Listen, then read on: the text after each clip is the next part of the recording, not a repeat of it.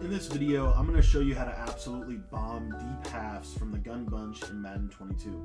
What's going on, guys? My name is Cody, and I want to thank you for taking the time to watch this video. If this is your first time visiting my channel focuses in on helping people become the best Madden players they can possibly become through doing tips and strategies every single day that can help you out on both sides of the football, offensive tips and defensive tips. So if that interests you, if you want to get better at this game, I would encourage you to subscribe to the channel. It's completely free to do that. Now, I just released my first offensive guide of the Madden 22 season out of the Seattle Seahawks gun bunch. I think this is the best offense in the game. It's definitely the best offense in the game right now, and it's more than likely going to stay that way for the majority of the season.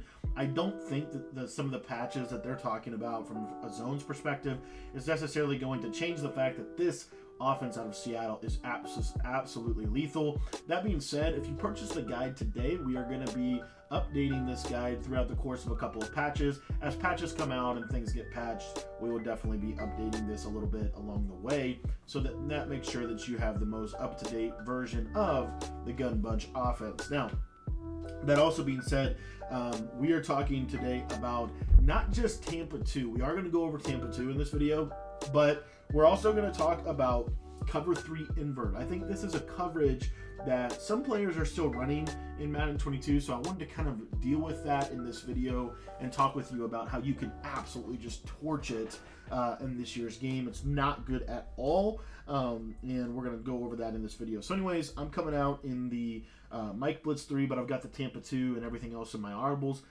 And then on offense, we're going to use this play, clear out, SE out. Now, a lot of people have kind of moved away from this play in this year's game. I personally still believe that clear out, SE out is the best gun bunch bombing play. This or the clear out FL in out of the Washington playbook. But Seattle has bunch tight end and a lot of other really money plays, and you can still get basically the same concept. So anyways, we're going over clear out, SE out and how you can use this first and foremost against Tampa 2, and then we're also going to go over like a couple different types of deep halves that you're going to see in this game. So, and that's not just cover 2, it's going to be over cover 3, cover 4, and all that stuff. So anyways, let's dive into the video. So what you're going to do as far as the setup is concerned is you're just going to streak the R1 receiver, and that's going to be basically all you have to do. And what you'll see is that the circle receiver, especially against cover 2, is an automatic one-play score. As you see right there, if they run cover 2, you don't have to motion them out, don't have to do anything, and you can just be beating cover 2 over the top for a one-play touchdown every single time. Really simple.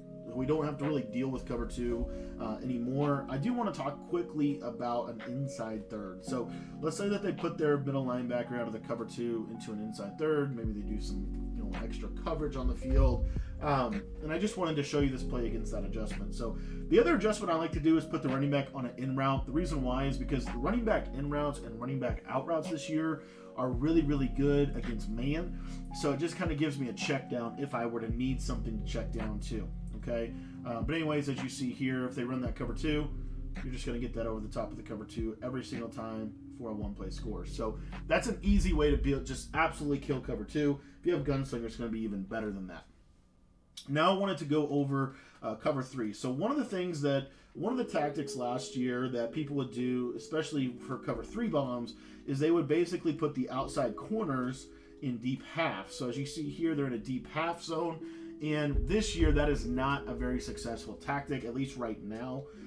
This could change, but right now, this zone is not going to do what they want it to do. You're going to see, because of this stock fade that we get out of clear out, it's a very special route and not really found in a lot of different plays in this game. What you're going to see is that it's going to basically just completely glitch out that deep half. As you see, he glitches to the inside, and then I can just pass lead that over the top of his head for an absolute laser every single time against the cover 3 defense. Now, another way that you could run this that might be just a little bit better in terms of specifically against the cover 3 style defensive approach with the deep halves, what you're going to do is you're going to put the tight end on a streak, and the R1 receiver is going to go on a flat route. And what you're going to see here, it's just going to get the circle receiver like just a little bit more open, as you can see. And again, you're killing cover 3 invert for a one-play score. That being said, I wanted to shift gears now, and I wanted to talk specifically in this video about cover four match. And so one of the popular tactics at a cover four match to kind of protect the match is to take this guy right here and put him on a deep half. So I wanted to kind of go over what this setup here is going to do against that. So here's your setup, real simple. We're just really attacking vertically. And what you're going to see is this deep half is going to get sucked in. So I'm just going to basically lob it over the top. You see that the circle receiver gets a step on him. And as you can see, we're able to beat cover four quarters over the top for an absolute laser. Let me show you that one more time. So again, all I'm doing is I am just simply putting the corner or the safety into a deep half. Most people think that that protects their quarters coverage. I'm here to tell you that it's not going to. You're going to see that the circle receiver is going to get this kind of instant separation, and then you're just going to lob it over the top to the right. The one thing with lobs this year is they are a little bit, I'm trying to figure out how to say this, they're just a little bit weird. The way they work, they really hang up in the air a long time this year. That's just kind of what I've seen. So it's really important when you throw a lob this year that you like throw it and like basically really hold the pass lead after you're done, and make sure you throw it early enough so it doesn't go out of his range. So you're gonna see your lob outside lead, and that's what we're looking for. We just want to make sure we catch that. And again, right there, I probably threw that just a little bit too early, but you see kind of the concept. So now what I want to do is I want to show you another adjustment, and that's to put this guy on an inside third. So if they put that quarter zone on an inside third, what you're going to see here is the inside third does decent, and then you can just simply check it down to your tight end over there or your running back. The inside third is kind of the better tactic in my opinion. If you're going to play quarters coverage, that's probably the best way to go, at least right now, given the state of deep halves in this game. So anyways, guys, this is a incredible passing concept in my opinion. Not only it's a very vertical, down the field type of approach. So if you're struggling to beat Tampa 2, or you're struggling to beat cover 3 invert, this is a really simple way that you can do this. This is also, and I want to go over this just kind of as another qualifier within this play.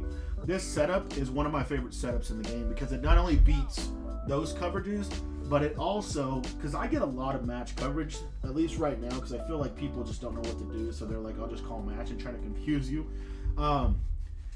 So if you get match coverage, this R1 receiver is always going to be open against match. You see right here, quarters coverage. Every single time that guy's going to be open on the streak for a one-play score. So that's why I really like this play. And then if they deep half, you saw that we're able to beat the deep half. Let me just show you that one more time. So again, if they deep half on that side, which is going to be the first thing that they're going to do, I guarantee you they're going to deep half.